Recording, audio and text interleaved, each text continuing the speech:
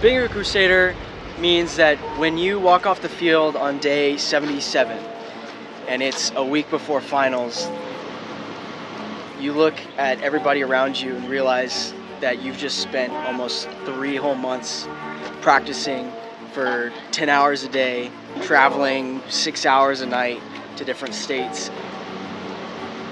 And you look at them and you realize that these memories and experiences that you've shared with them are something that you can never find anywhere else.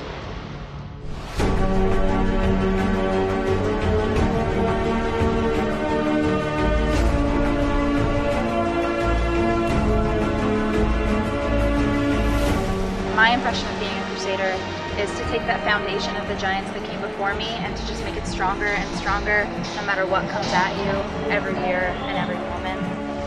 The Boston Crusaders have gone through so much throughout 77 years.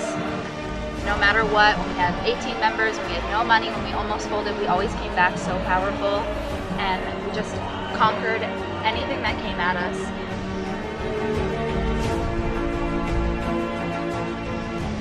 No matter what we went through, we were just kind of known as the core that never died.